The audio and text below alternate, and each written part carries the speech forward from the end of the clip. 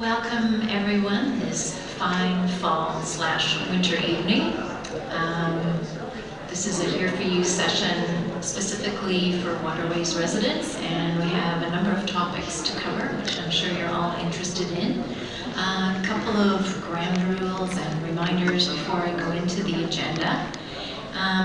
This is a shared session, and we want to give everyone the opportunity to participate. So we will be taking Q&As after the full presentations, and we have a microphone set up here for that. This is live streamed, and I do need to remind everyone to remain polite and respectful of the presenters who are doing the best they can to provide information to you, and also to remember that you have neighbors here and we have children in the audience. So let's just keep the respect and the politeness going.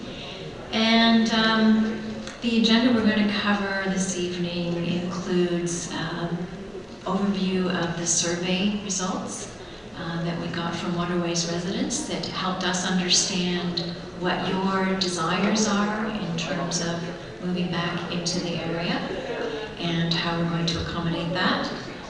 We'll be talking a little bit about the flood hazard area and what that entails. I'm sure to most of you that won't be new. Some planning and development considerations, a bit of a review of the permitting process for those of you who are anxious to get into that. Our legal counsel is going to talk a little bit about the legal waiver that will be required for flood hazard development, some geotechnical explanations, and then a little more detail and instructions on what you can do if you're interested in moving out of the flood hazard area. We had some really great questions and equally wonderful answers in our earlier session, and for those of you who would like to read them, they'll be posted on our rmwb.ca/engage website probably sometime tomorrow. So I do encourage you to follow up and read those questions and answers. So, without further ado, I'll introduce Dana Woodward. He is our Recovery Task Force lead, and he's going to start out with the agenda. Thanks, Brenda. My name is Dana Woodward, Recovery Task Force leader for the Regional Municipality of Buffalo. Thank you for coming tonight. I appreciate the opportunity to actually feedback what we heard from the survey results, and as well to become better informed at the end of this session in the questions and answers, but to be better informed on potentially other choices that could be made to support your needs. The resident feedback that we received was based on a survey that was sent out, and it was opened on September 8th and closed on the 30th. The results were collated and passed back by a series of different communication methods on I think it was the 3rd of October. This slide is a synopsis of the survey itself. It's not an exhaustive survey. It did not touch every single resident of Waterways, and we recognize that. And I would point out that has been noted in the previous session tonight and commented on as potentially something we want to consider. Is it strong enough in terms of policy decisions? And we accept that advice, and we certainly have a hard look at it. Having said that, it was a significant number of responses at 146, and it does have some bearing in our consideration and actually framing why we're here in front of you tonight and what we want to learn more about.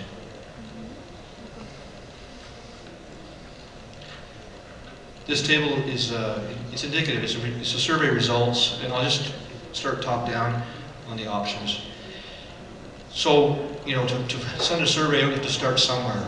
You have to frame the conversation, and we chose to frame it with 3 options for you to consider, knowing that that's not necessarily your reality or all that could be.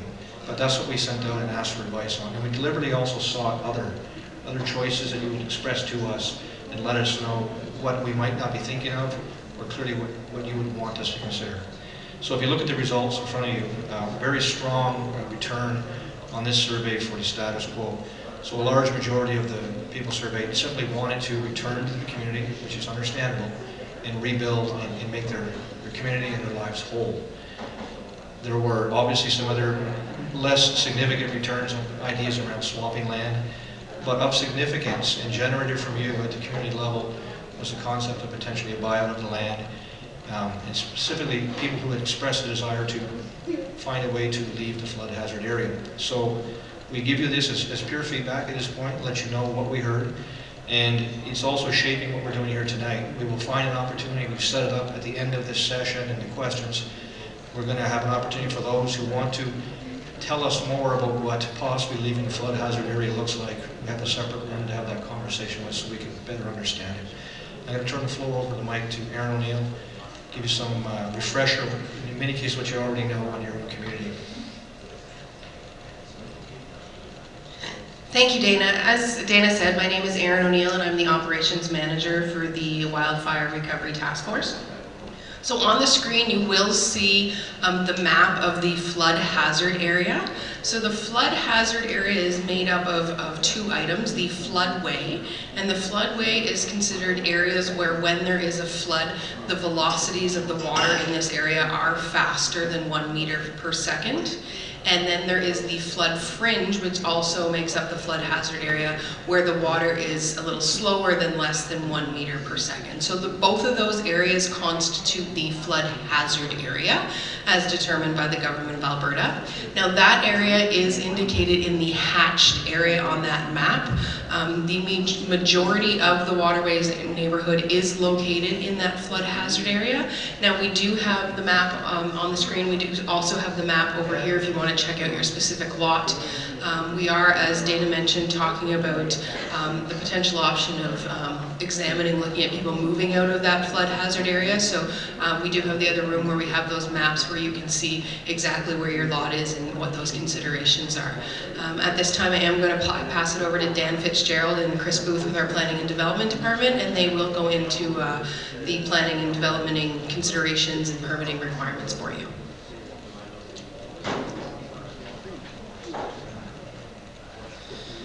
Thank you, Aaron. My name is Dan Fitzgerald, and I am a planner with the Community Development Planning Branch here in Fort McMurray. I'm joined here with my colleague, Chris Booth.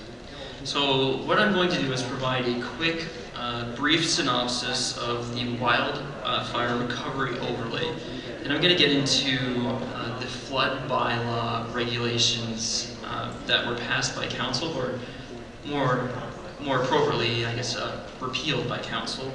And then Chris is going to go through the development procedures process with you. So to start off, Bylaw 16020 is the Wildfire Recovery Overlay Bylaw. It was introduced as Part 11 of the Land Use Bylaw, and it applies to wildfire damaged areas, which also now include the entirety of waterways. This bylaw sought to repeal Bylaw 0736, and it provides direction for rebuilding to residential properties. It gives certainty to those homeowners that will rebuild the same footprint as existed previously. So where that comes into play is there was questions that came up within the municipality as to whether or not individuals were going to be able to rebuild their property even though that they did not conform to the current bylaw standards. So this helps to give residents the certainty, as well as planning staff, when they're making these decisions, to say, okay, even though it doesn't extend to the bylaw, it doesn't conform necessarily to the bylaw standards that are in today, but it did back in the day, we are going to respect that. So we are going to allow you to rebuild that same footprint that was there before. It also expands the range of rebuilding options for owners that want to propose a different style of development on their property. It's important to note that in the wildfire recovery overlay, all the land uses in the overlay districts are considered discretionary. It also means that the development officers may impose site-specific conditions as it deems advisable to address technical planning and land use issues. It's also very important to note that the bylaw requires development officers to issue development permits for single-family homes, even if a dwelling, or even if the lot is 7.6 meters or larger. So traditionally, 7.6 meter lot would, in terms of the existing land use bylaw, not be able to accommodate a single detached home. Not necessarily something that you're going to run into in the Waterways neighborhood, but certainly in other neighborhoods of the municipality.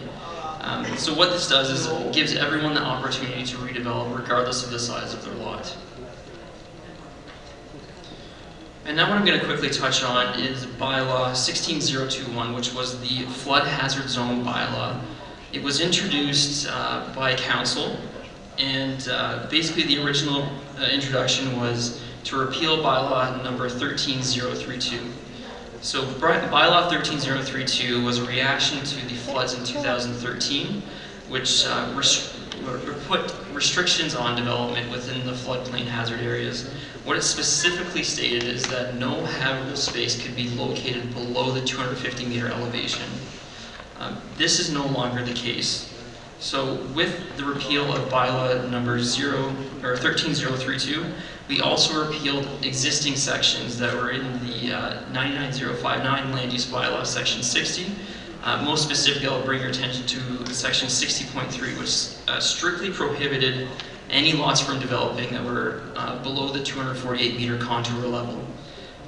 This in the Waterways area translates into approximately 47 lots.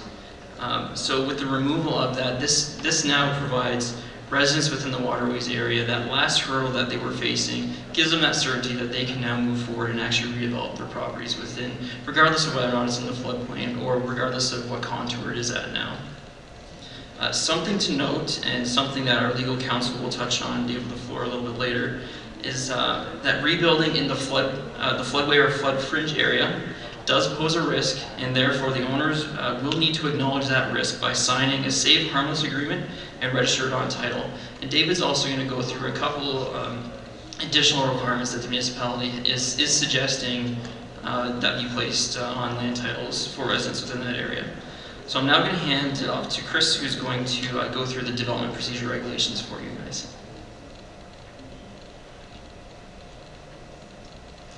Thank you very much, Dan. Good evening, everyone. My name is Chris Booth. I'm also a member of the Community Development Planning Branch. What I'd like to run through very quickly with you is the process that you'll have to follow when obtaining your development permit. And actually the entire collection of permits that you'll have to get, but what I'm going to be focusing on is the development permit. I'd like to stress that the development permit is the very first start of your rebuilding process. After you obtain that permit, you will be required to obtain a building permit, followed by any other necessary trades permits for electrical, plumbing, gas, that kind of thing. But it all will start with the development permit. And we are here for you. I'd like to stress this. We're here to help you through this process. It can be very daunting when you have to undertake this. So what we are here for you is to help get you through that application checklist, get you through submitting those documents in a way that makes sense. So what I'm going to touch on here very quickly is our land use bylaw. And what I have for you on the screen in just a second will be an example of one of our land use districts. And this just shows you generally what you can expect. This talks about heights, setbacks. Those can be rear yard setbacks, front yard setbacks. Those are all the things that we will take a look at when we're assessing a development permit. Parking requirements is another interesting one. Lot coverage. These are items that can sometimes not make sense when you're just thinking about a new rebuild. You know, we can help you make some of those preliminary calculations in person at the office. If you bring in examples of what you want to do, we can sit down with you and see, will this fit? Will this work? We are here to be able to provide that service to you. And one of the next slides that I'll show you is an example of some of the variety of zones or land use districts that you will find in Waterways. Any of you who are homeowners in the area, you will have a property that is designated one of these acronyms. A lot of the area is designated as R1M, and that's just a fancy word for, or fancy acronym for saying this is a mixed use, mixed typology district. This is where you'll be able to find mobile homes existing alongside single detached residential buildings or houses. This is one of the only areas in Fort McMurray that offers this typology, so it's very unique to Waterways. So again, come in, talk to us about these districts. A lot of them can be challenging, some of them can be unique, so we urge you again to, you know, even speak to us after this session. We have copies of each of these zones available for you to take away tonight. So after you have an idea of what you want to do and you've been able to speak to us a little bit about it, you're going to be faced with actually making the application. And this is where the development permit application checklist comes into play. This can be, at times, a very long document, and it has a lot of text on it, lots of different bullet points that you will have to check off as providing. This is another daunting aspect of the application process that we can help you through. Some of it is just a site plan, and what that is very simply is just an overhead bird's eye view of your property. This is where your house is going to be located. This is where your garage is going to be located. Sheds, any kind of structure. Building plans. This is going to show us the layout of the inside of your home. Floor plans. Abandoned well site information is an interesting one. This is not something that is very difficult to obtain. In fact, it's free to obtain from the province of Alberta. It's on their website. It's a mapping tool. You plug in your address and you're able to find out whether there's an abandoned well site on or near your property. Again, we can help you find that information. So we will be here tonight to be able to walk you through any ideas that you may have, any obstacles that you are currently facing in an application process. You will be able to reach any of us by phone or by email. You can even come into our offices if you haven't already, 309 Powder Drive, and any one of us, myself, Dan, Azela, Amina, there's a number of planners there who work there who are very capable of walking you through this process. So if you have any questions here tonight, we will be available following the presentation. Thank you. I'll turn it over at this point to David.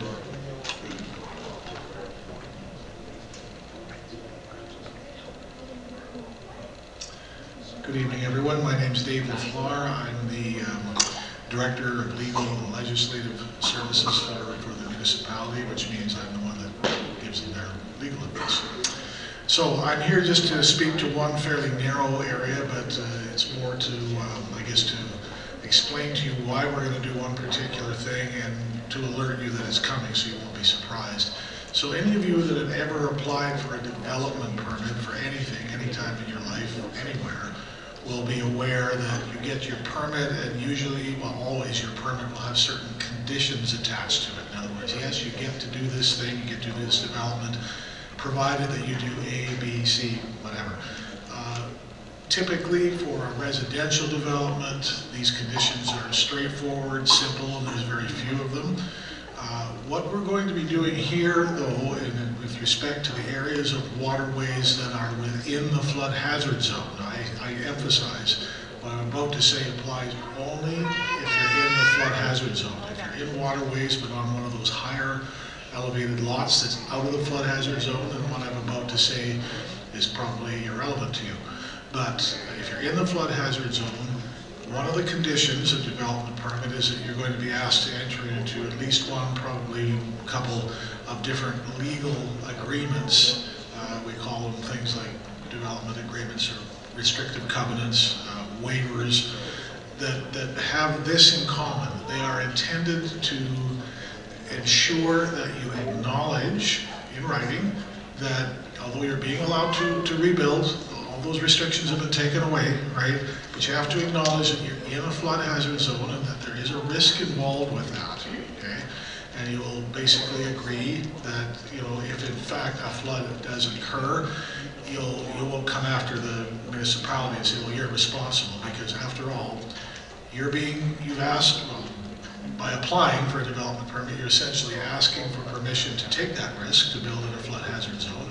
And we're saying, yes, fine, we're okay with that. Just don't blame us later. Simple as that. And there's another reason for this, though, because you may not be the owner forever. In fact, undoubtedly you won't. Almost every property at some point changes hands through sale or inheritance or whatever. We want to be sure that any potential future purchaser or anyone who acquires that land in any way is suitably warned that it is in a flood hazard zone. You may say, well, why do we care about that? Well, the Supreme Court of Canada, in a very famous case called Kamloops versus Nielsen, made it clear that if you are a municipality and if you are aware of a particular risk that's involved with a particular property, you have a duty to warn potential future owners of that property.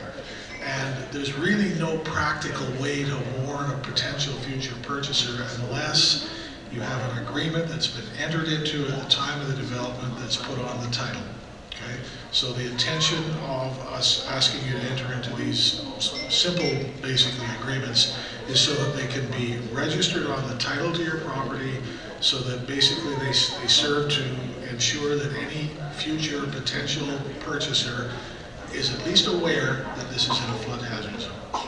Now, the couple of questions in the earlier session arose, so I'm going to try to deal with them now in case you have these questions. That doesn't mean you can't answer, ask any question you want. But some people wonder, well, what if I'm on a lot that's partly in the flood hazard zone and partly not? If you look at that map, you'll see that there are a number of properties where the flood hazard line runs kind of right through the property. Those we will deal with on a one-off basis. There may be ways that you can construct, ways you can kind of change the grading and the elevation such that we're satisfied that there is not that risk anymore, that we would not then require you to sign any such legal document. Another question, well, does this mean that I'll never be able to get insurance if this caveat is on my title? Rest assured, the question of whether you can even obtain insurance, and if so, at what cost, has nothing to do with what's on your title. It has everything to do with the actual risk. So if it's hard to get overland flood insurance, if you're in a flood hazard zone, that's because the insurance company, the insurance industry as a whole, has looked at that and said, wow, this is too much of a risk for us to insure. It has nothing to do with the caveat being on your property. Other people worry, well, does this destroy the saleability of my property?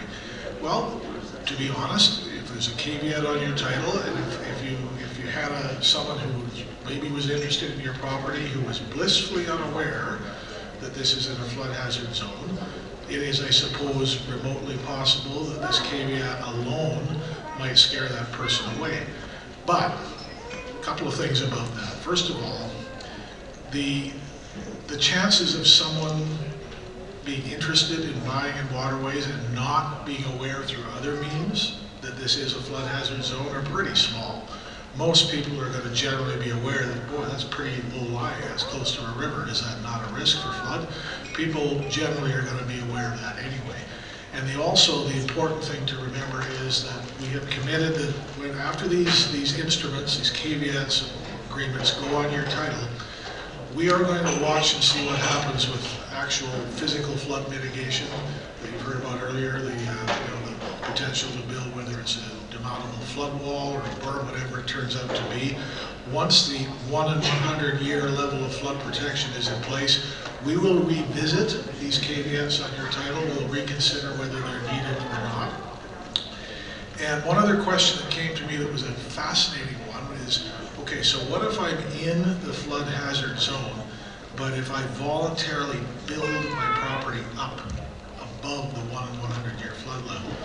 I'm going to be very honest with you, I haven't even thought about that.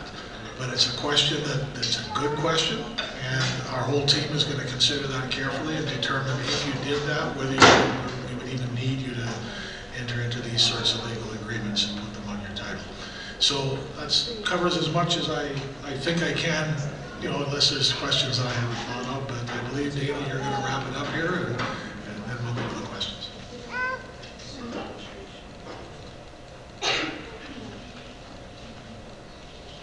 Thanks, David. So just a couple slides, and I'll return the floor to Brendan if we have some questions. I want to talk about geotechnical considerations and land use bylaw. So section 62 of that bylaw. So with respect to developments, setbacks from slopes does require that a geotechnical report is submitted at the time of the development permit application. Of note, the second bullet on the slide in front of you, on September 27th of this year, Council approved the following motion: that Council direct administration to complete the overall geotechnical assessment for the Waterways area. I just want to highlight a couple aspects of that sentence. Overall geotechnical assessment in Waterways area. The intent is for the administration, and by default you as well, to be better informed on this particular area of your community from a geotechnical perspective. So it's not a lot-by-lot assessment. It does not necessarily negate the requirement for a property owner to do that, but it may. it will really depend on the type of information that's returned from this area-wide assessment. So it's a good thing in terms of information is always good for planning purposes. You can guess what the soil conditions are and what the stability is, or you can actually do a geotechnical assessment. So that's what we'll do. The RFP has been posted and closed, and we're going to reduce emissions and award the work. It will provide a higher degree of understanding and certainty, not only for the land use planners, but for you as residents in this particular area. So I just want to highlight that for you. So we're back to the start. We surveyed, we assessed the results of the survey, and in particular, when we're finished the questions tonight, we actually want to talk to people who have indicated to us that they may be interested in moving into the flood hazard area. So we'll do that several doors down. So it's based on what you've told us to date. Understand that this slide does not indicate a decision has been taken. We want to better understand what you've told us through a survey, and really the best way is to make individual contact with the residents, understand where your property is, and start to gather information which will be pertinent to kind of policy development. And one of the more pertinent pieces of information would be the cost that might be associated with land if you were going to look at a policy that would allow someone to leave a flood hazard area in concert with the municipality. So that will occur tonight. It's an understanding for us that we need to know more, and hopefully you'll share more. You'll have the opportunity in a face-to-face setting to help us better understand the survey results that you fed back to us. I'll turn the floor over to Brenda. Thanks, Dana. So lots of information tonight. Some of it's new, some of it you've heard before. Now's the time for you to ask your questions. I'm going to ask you that you come to the mic over here because, as you know, we are live streaming this, and that's the only way that the people who are watching and listening online can hear your question.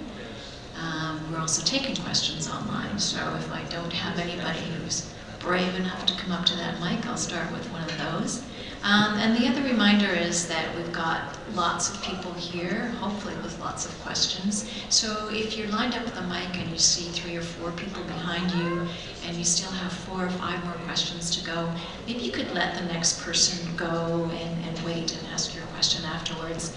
And also a reminder that, as always, we have lots of great experts in the room.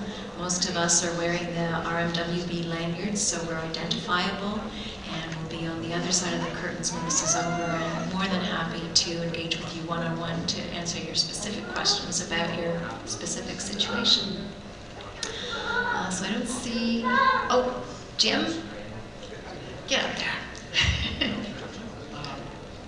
There seems to be a sort of some kind of a disconnect between the municipality and the people in Waterways, and I'm wanting to come to a better understanding of that, in that now, for example, there never was any flowing water through Waterways during either of the floods, and at the time of the flood, the railway track right-of-way that was the sort of the flood dike, frozen during the spring flood area time, sort of the water kind of knocked out the rocks underneath the track, and it dug out a sort of a swale underneath where the water entered into Waterways.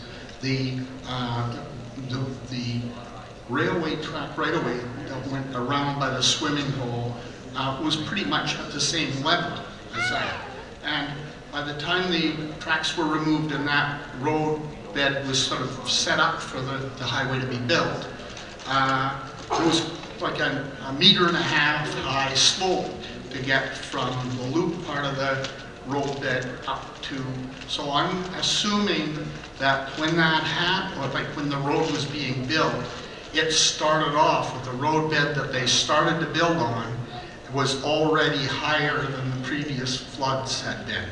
So any flood risk, in my mind, has to do with the gates on the drainage, or the fact that the municipality has, in the last 2 years when they did the redevelopment at the Park Street area, actively dug out Park Street in excess of about a meter in depth.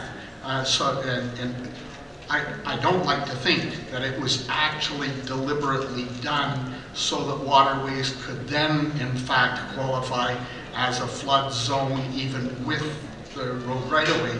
But when we're now talking about bringing material like clay from the hill and filling that Park Street area that's low, or filling in and making some kind of a man-made structure there, that we're going to have the cooperation of the municipality in that flood mitigation that is actually quite cheaply possible to the appraisal of the community.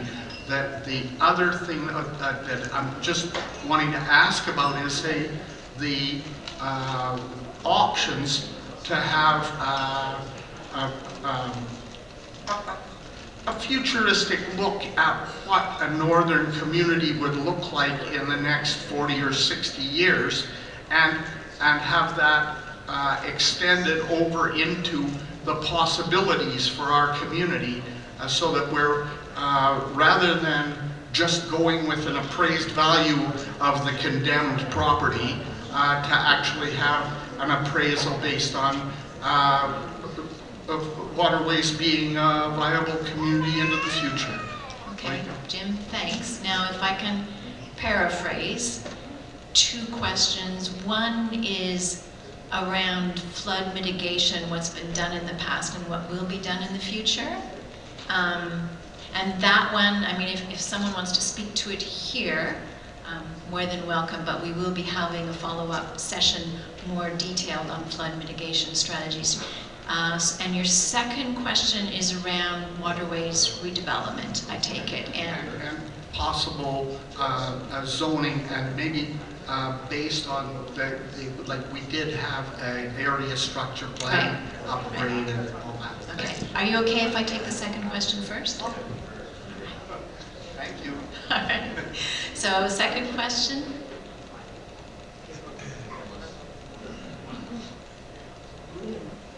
Thank you, Jim.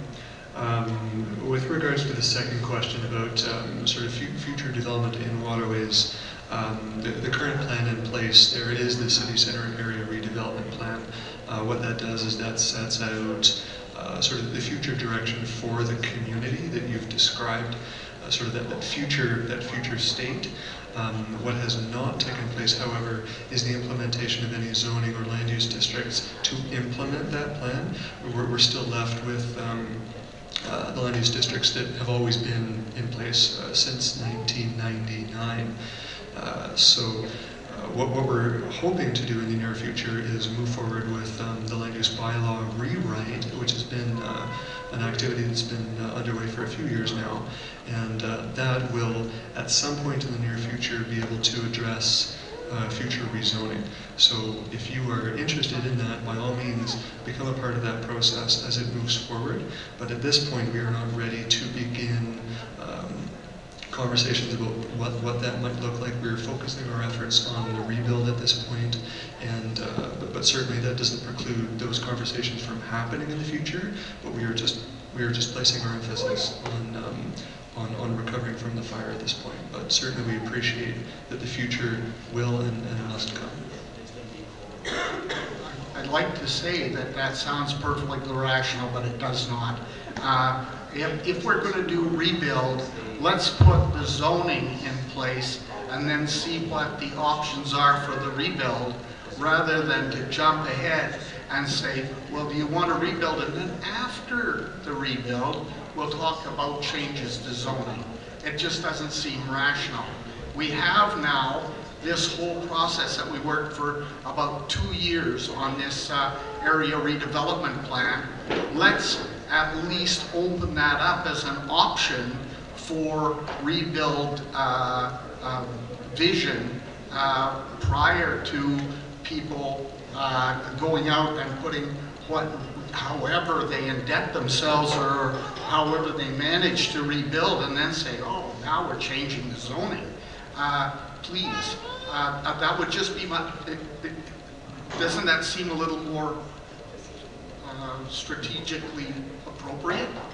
I can certainly appreciate where you're coming from on that one, Jim, and I know a few other community members have expressed that same preference.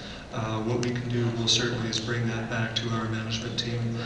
They are aware of that desire as well, but we've heard loud and clear here tonight from that management team that we're not in a position to begin those conversations yet, but certainly they have heard that desire loud and clear from you. Appreciate that. There was one other thing, and that is that you made some mention of the 1999 process. As far as I know, there was no change in zoning that was connected to that, other than there was something to do with recreational vehicles being parked in front of people's houses. It was the big event. And in fact, the plan that is still in effect in Waterways is basically the plan from 1983. That was the NIP program vision of Waterways as a future community. Honestly, we have copies of that. Certainly, I'd be more than willing, Dan and myself would be more than willing to speak to you about that following the session in a little bit more detail. I certainly appreciate that, Jim. If you're interested, we could speak about that after. Thank you.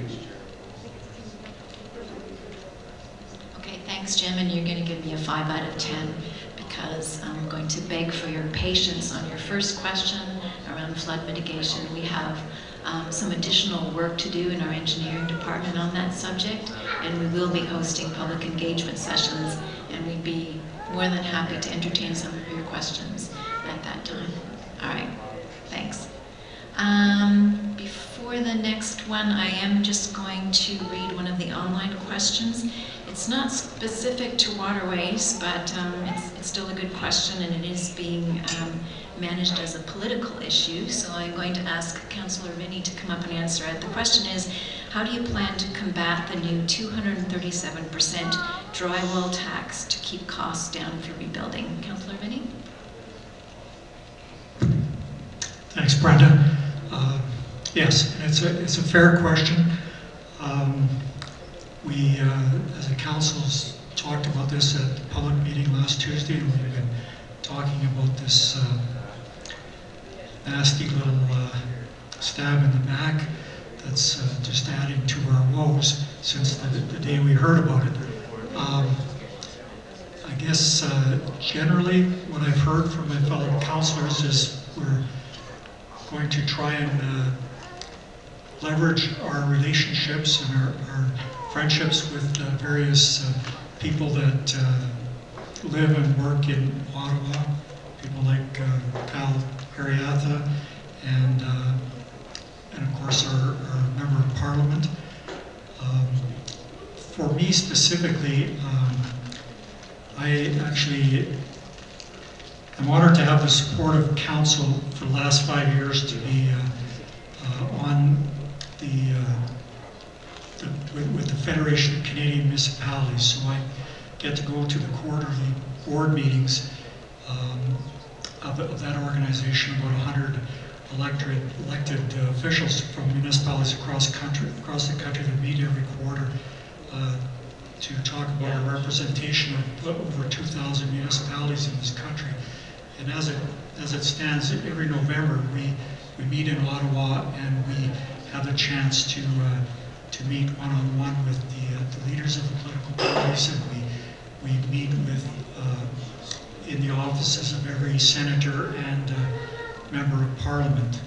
Not all of us, but we kind of divide and go out there. So I believe a couple of councillors have indicated a desire to join me next month in going to Ottawa, and as part of our talks to all these elected parliamentarians, we're going to make the case that we need a rebate program for Fort McMurray.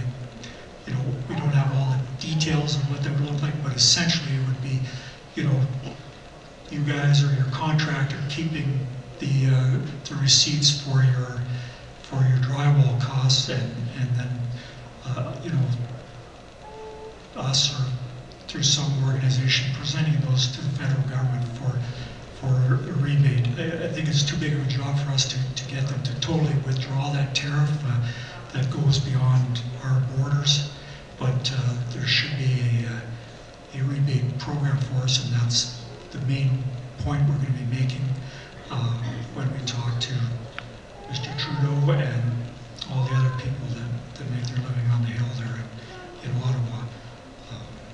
So that's right now what I know about what we're going to do. It is a political thing, and we're going to work it as hard as we can. Thank you. All right, we've got another question at the mic, and if you wouldn't mind introducing yourself as well, thank you. Hi, I'm Merlin Landry. I'm from Waterways, or was from Waterways. I just want to know what the city is going to do for the firefighting capabilities.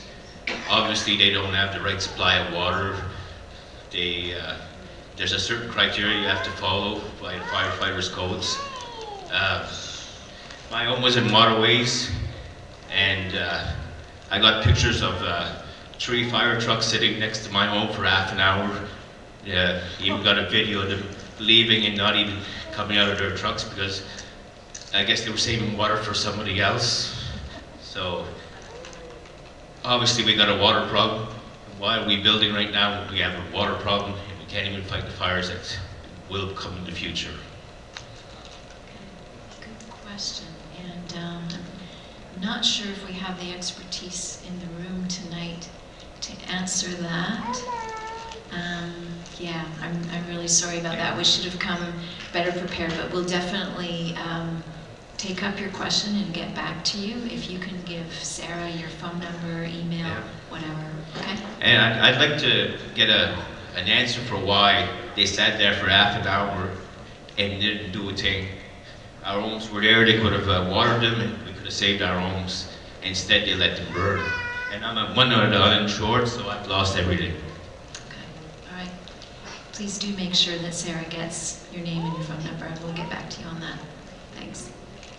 Do we have any more questions from the... One more?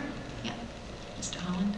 Hello, good evening, Tom Holland. I just want to throw it out there, kind of in relation back to Jimmy's question about what the area is going to be looking like in the next few years, but with a couple of doors down where the city's talking about purchasing some lots, I'm kind of wondering should they actually go in that direction? What's the plan the municipality has to do with those plots of land?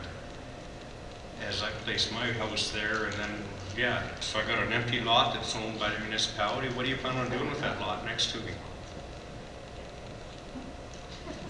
A lot of heads shaking. Aaron, you're going to answer that one. Thank you for the question. So what we would do as part of our overall plan tonight, we are opening that conversation on potentially moving individuals out of that flood hazard area. That consideration, the cost consideration, would all be part of that overall plan of what we would do next steps if we can go down that route, and what that would look like, whether they're maintained as green space, or what that would look like for residents that would live by those areas that potentially could be owned by the city. So you really don't know what the area will look like then? What we're doing is examining. We heard from the survey results that individuals are interested in potential buyout, so we are investigating that because that is what we heard from the residents. We do want to give it additional consideration, so we will be going forward with appraisals on those lots to see what those options are, and then looking at it as a whole package to see if that is possible and what that would do for the community in the long run. What are you going to do with the land when you're done with it? You bought a piece of land. What are you doing with it next? So typically when we purchase land, our standard municipal acquisition process is we will not purchase land unless there's a need for that municipal land. In this case, we are responding to what residents heard. We haven't went down the what we will do, what will it look like, what will it be redeveloped, will it be green space. We haven't went down that path. That will all be part of the planning considerations as we go down this this path on potential of moving people out of the flood hazard area. Appreciate it. Thank you.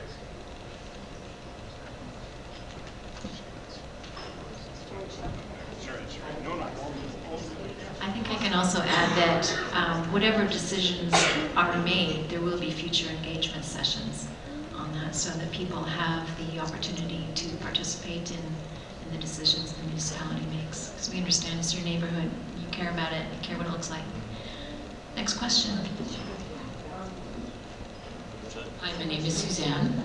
I want to first express my dismay at having gone down to the Legion before coming here, because for the second week in a row, things changed, and I went to an information session that didn't happen, or it was happening somewhere else.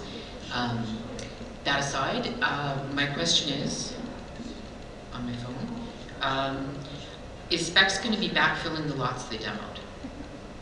Is that a thing that they're doing, or is that something that we have to arrange? And I'm sorry that if it's already been covered, because I was not here because I went to the Legion first. First of all, I'll apologize that we went to the Legion. We did our best to communicate the change, and obviously we missed you. And make sure that Sarah has your email and phone number so that next time we'll get it right. And Aaron, can you answer this question? So my understanding with the specs process is it was an individual contractual thing, whether you had the backfilling as part of your considerations with specs or your contract with specs. I can tell you that the properties that have not been done, that are under active demolition by the municipality, those properties will be backfilled. There are some consideration of backfilling.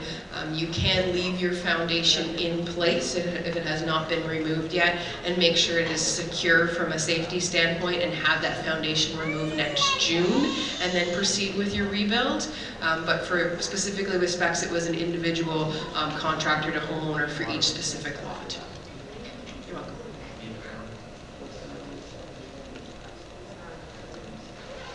Okay, we've got another question. So my question is regarding the geotechnical surveys. I'm aware that it was mentioned already that the geotechnical surveys and the assessment on the community has not been done yet. But the question I had was regarding liability. Is the municipality giving considerable consideration to the liability that is associated with allowing people to rebuild on Fifth Avenue? If there's a subsidence event of any significant, any kind of significant event, what kind of liability is associated with that? And what kind of responsibility is a municipality willing to take? Thank you for that question. So the overall geotechnical assessment that we are having done is specifically in that area. It will tell us should people rebuild on those properties. It will tell us are there mitigation measures that need to be put in place, retaining walls, those types of things, to decrease the liability and the risk on building on those properties. If a person does want to go forward with their development permit application prior to that overall assessment being done, they would be required to submit their own geotechnical report for their lot. And while I say that, once we have ours complete, it may not negate the requirement for a specific geotechnical report on your property, but it will certainly provide information into that and decrease the cost of your overall geotechnical assessment if it's required at the time of building. So that report will consider all of those liabilities and see if there's any mitigation measures that need to be in place. If the report comes back and there are a number of mitigation measures that need to be put in place, that would have to be investigated to see about the cost of paying for those and how it would be able to proceed forward if those lots should be built on or not. And if those lots can't be built on or should not be built on, what are you developing a plan for that? We will have to develop a plan for that if it comes back that those lots should not be built on. Possibly similar to the flood hazard, we'd have to look at other options for those areas if they're not developable to be built on in the future. Okay, I have another question. Sorry about them up here. I noticed just on a previous slide, setback is 6 meters from the front of your property.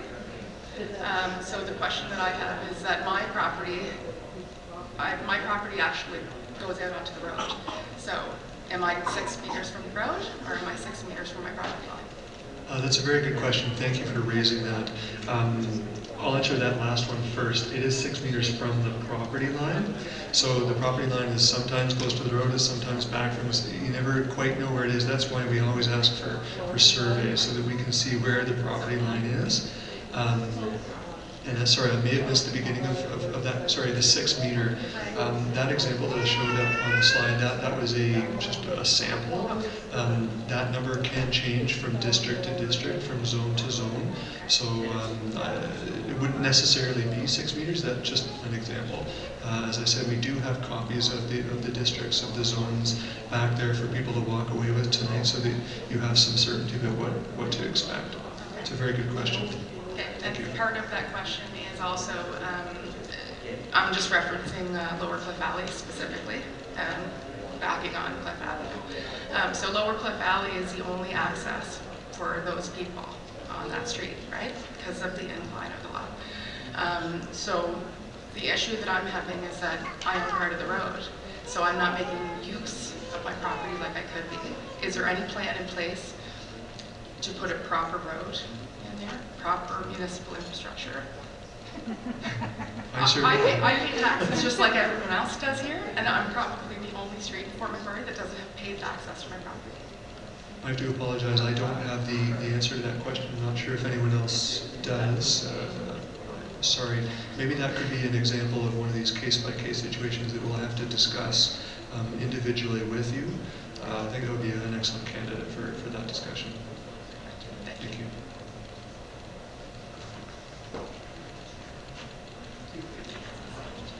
Okay, thanks very much. I think that's pretty, nope. One more? Yes, I'd like to give recognition. Maybe the lady doesn't know, but the whole Lower Cliff Avenue thing was an act of generosity and facilitation that was carried on quite imaginatively by the planning department and the municipality.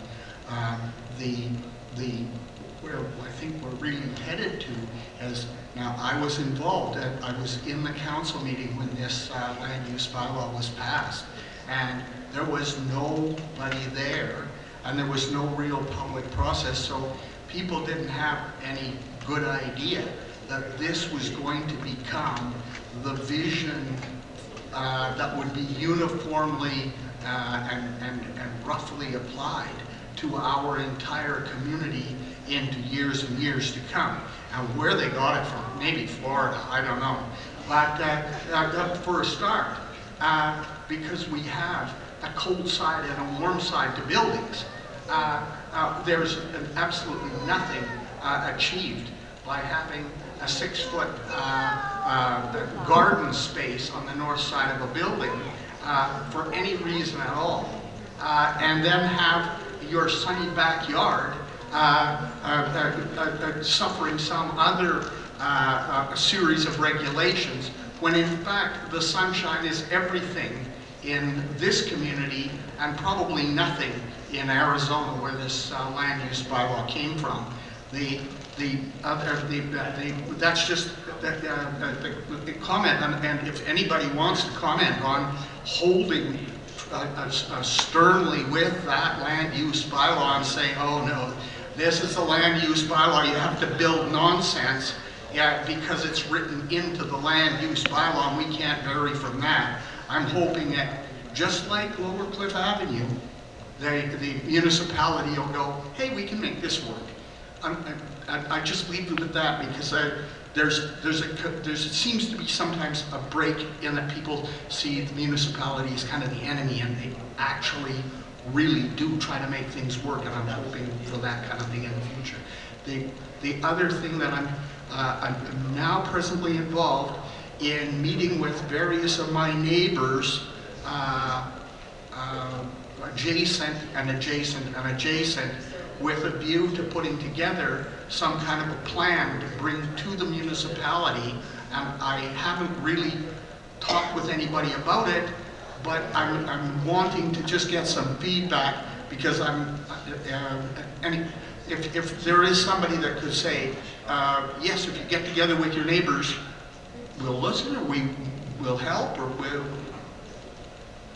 Thank you. So your question, Jim, is, are there people who are willing to listen to delegation or a group of Waterways folks who have some different ideas for the community? In the municipality, Yeah.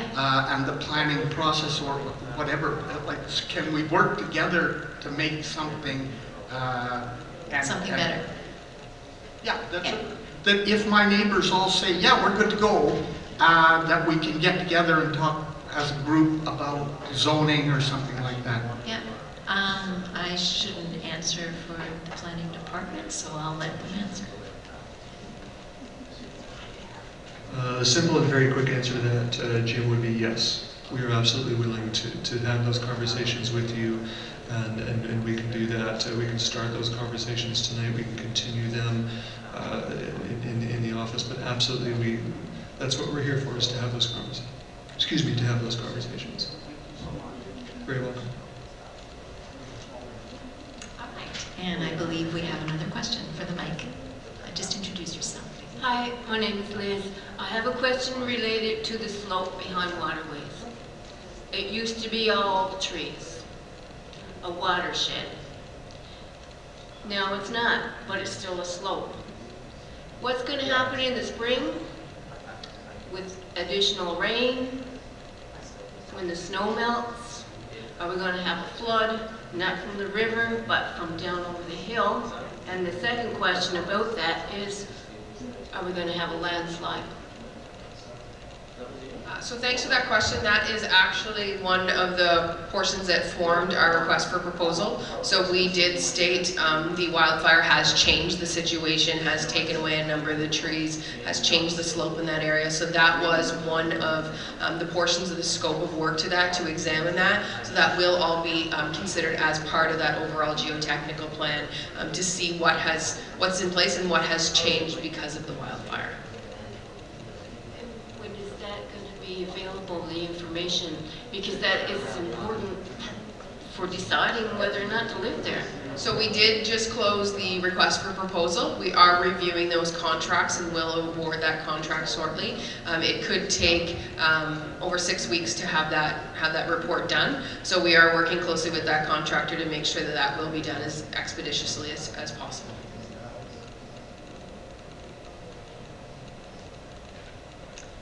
All right, I do believe that's it for the questions at the mic and online for tonight. As always, we've got a great group of experts available to talk to you individually about your unique circumstances. The people from Planning and Development will be on the other side. And as Dana mentioned a couple of times, anyone interested in discussing moving out of the flood hazard area can join the representatives in a room just down that way. If you can't find it, just ask Sarah or somebody with a lanyard which way you should go. Thank you very much for your attendance this evening. There is lots more information to come, as you've heard, around geotechnical work and around flood mitigation. So if we don't have your email address and you want us to keep in touch with you, please provide that and make sure that you're aware of upcoming engagement sessions. Thanks again.